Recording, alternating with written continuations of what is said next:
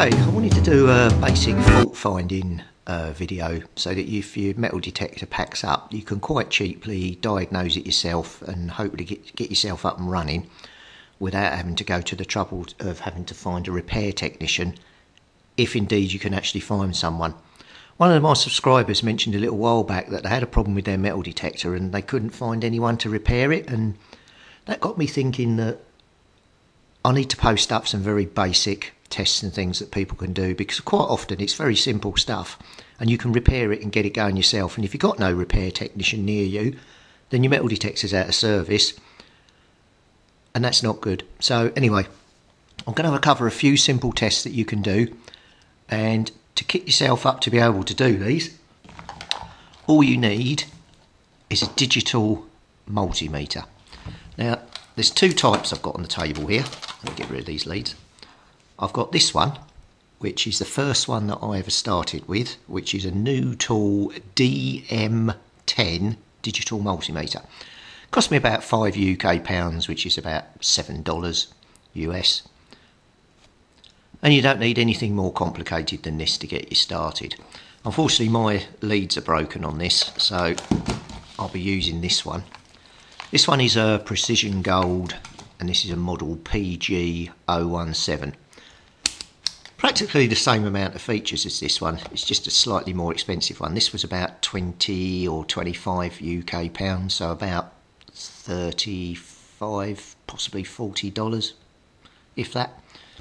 So we'll be using this one for today's test. I'm going to break down the fault finding into several categories, which I'll just flash up on the screen now.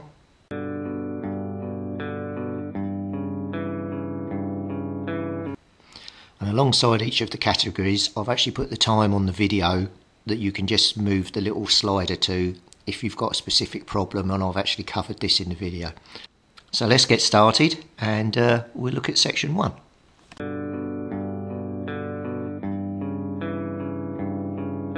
So section 1 just covers the settings that you want to put the multimeter onto when you start. Now you see you've got DC and AC here as a switch.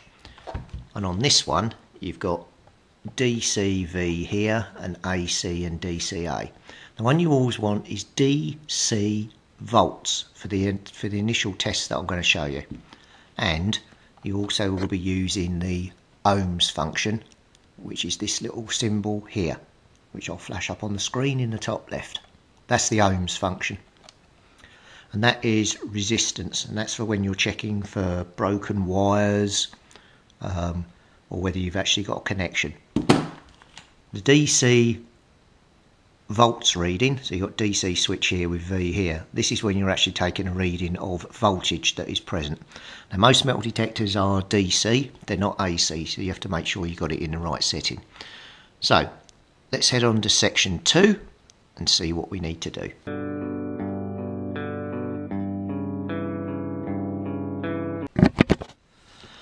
So one of the first things that can go wrong is your batteries. Now, if you're using standard throwaway batteries like this, you can just replace the batteries and see whether it gets you out of trouble. But if you've found some batteries in the cupboard, or you've got some in your bag and you're not really sure if they're any good, you can actually test these batteries before you put them in. Or likewise, if you've got some in there, you can take them out and test them to see whether one of them or two of them are causing you the problem. You know, maybe you brought a new set, you found an old battery, you put that in, that might be your problem. It's very easy to test the voltage in a battery. So the first thing you do is you look on the side of the battery, and it says here 1.5 volt. So on your multimeter setting here, in voltage, I've got a 2 volt setting. So I would smooth the needle round to the 2 volt, and I'm on DC because batteries are always DC. Turn it on. Now on the battery you've got a plus this end, so that's where the red probe goes. Your red probe is always plus, your black probe is always negative. So now we know which end is the plus. We just connect the plus probe onto the point sticking out on the top of the battery like so, and we connect the black probe to the bottom. And you can see on the meter we've got 1.66 volts on a 1.5 volt battery. So that battery, if you get about 1.6, 1.65 volts on a 1.5, this is a double A battery. That's a brand new battery. That's never been put into anything. So that is perfect. So let's do the test on this battery here. Now I found this in the cupboard. So I could put, in theory, put this in my metal detector with the rest of our batteries and start using it.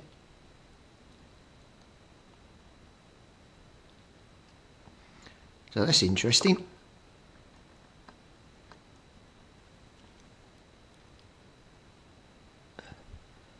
So we're getting 0.45 of a volt. So just half a volt. So that battery is completely flat and needs to go in the bin.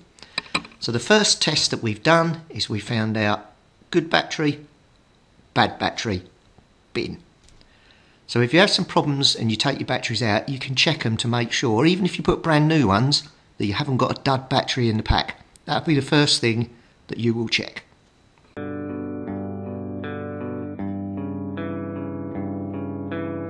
Now some of you out there will be using rechargeable batteries. You can check those in the same way as what I've just shown you in the previous section. But some of you will have battery packs that you charge up and put in your metal detector. And they're a rechargeable pack like this. This is actually a pack off of my drill because I don't, my electric drill, this is the battery for it, or the battery pack, because I don't actually have a metal detector that uses a battery pack. But the same principle applies to this. So this you can see has got 18 volt on it. So we're going back to the meter now. We were previously set on 2. Well, 18 volts is more. The next one up is 20. So if we go on to the 20 volt range, and this is 18 volts, it should read it no problem at all. So looking on here, I'm not sure whether this is going to come out on camera. I can notice a plus there and a minus there. So it means the terminal this side is plus, and if you remember, plus is our red lead, and the minus sign is our black lead. So I'm going to connect these up, and we'll see what sort of reading we get on this. And as you can see, we've got 18.42 volts. Now this is an 18 volt battery. So in theory, that's pretty well charged, so I wouldn't worry too much about that. That looks quite good. I could put that in my drill and I could use it. So you get the theory on that. So now we've eliminated the batteries there. So if your metal detector's not turning on, we've checked out the individual batteries, and we've now checked out the battery pack. So let's go on to the next section and see what else could be causing our metal detectors not to turn on.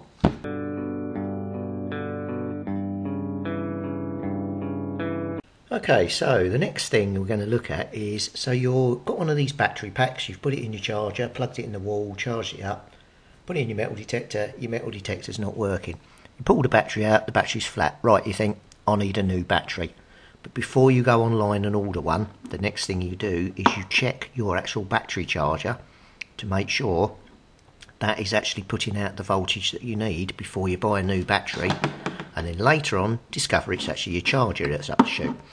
So on the back of this device here it says output DC 4.2 volts. So we'll leave it on the 20 volt range because obviously it's telling us it's 4.2 volts output.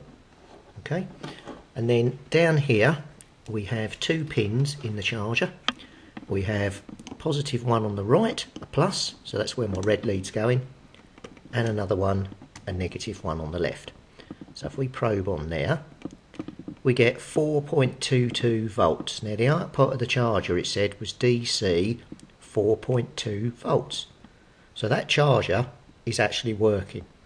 So if we had a problem where the battery was flat and it wasn't turning the metal detector on, and we confirmed that by the previous test, we've now just checked that the charger's working, so you would in theory need a new battery. And you can definitely confirm that's going to cause your problem by doing those 2 simple checks.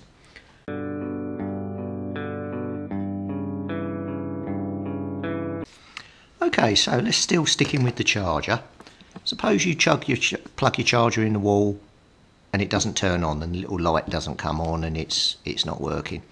So you think, oh no, my charger's broken. So let's spend a bit of time looking at the charger itself. Now, I don't know what the electrics are like abroad. I can only account for UK ones. But in UK we have a 3-pin 240 volt system.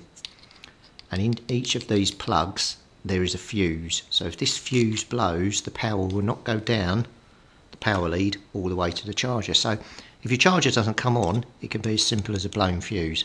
So let's test the fuse. Let's get the thing out and we'll see whether that fuse is working or not working.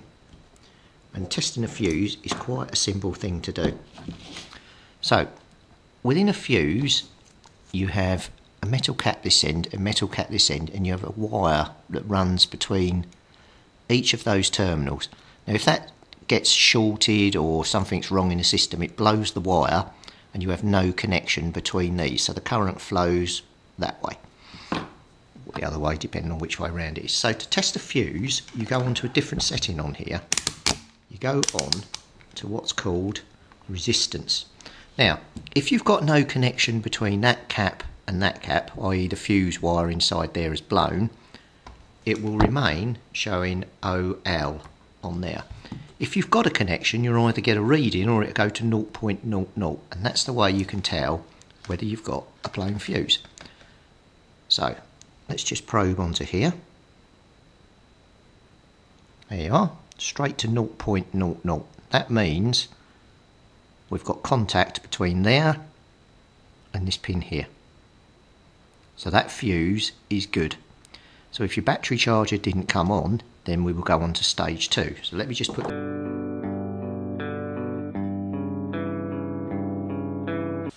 Okay, so we're going to check this lead. Now, this lead has got 2 holes here. So that means that there's 2 wires running down the inside of here. So on a UK plug, this wire and this wire are going to run down to the end of here and plug into the battery charger. This wire is just an earth and there's no wire connected to that one.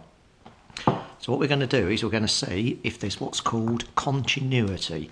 Now continuity means that if you're touching the end of the wire here, there's no breaks in the end of the wire all the way from the plug to the lead here. If there's a break in there, you'll have power at the plug, your fuse won't be blown, but it won't run all the way down here and then go into your charger. And that's another useful test you can do. So all you do is you push your probe down one of these, put it on resistance on about 20k, and you touch on and you get nothing. So obviously I'm not going far enough down there.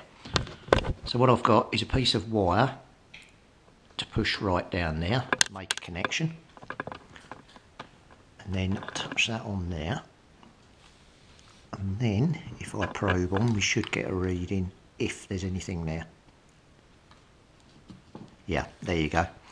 So we've got a reading. You can see that goes to 0.00. So the left hand one of this one here is connected to the right hand pin. So if we now probe down the right hand one and we connect to the left pin, we should also get a reading, which we do. So what it's basically saying is the wire running from there all the way down to the end of there has got no breaks in it at all. So that's good. So we've got good continuity all the way down that lead. So that lead will supply power to your charger. Now let me show you a bit of a better demonstration of what I mean by continuity. So here's a length of wire. Okay. And there's the meter. Now if you've got continuity, it means the 2 probes are joined. So if you touch the 2 probes together like so, you can see you get 0.0 on the meter. The probes are touching, so there's a flow from this one to this one. They're connected. If you touch them on the ends of a piece of wire, like so, then you can see I've got a resistance reading there, 0.1, 0.00. So there's resistance from there to there. The 2 are connected. Now what happens when you get a broken wire? Okay, so by continuity, if we probe on the end of this piece of wire here, and we probe on the end of this piece of wire here,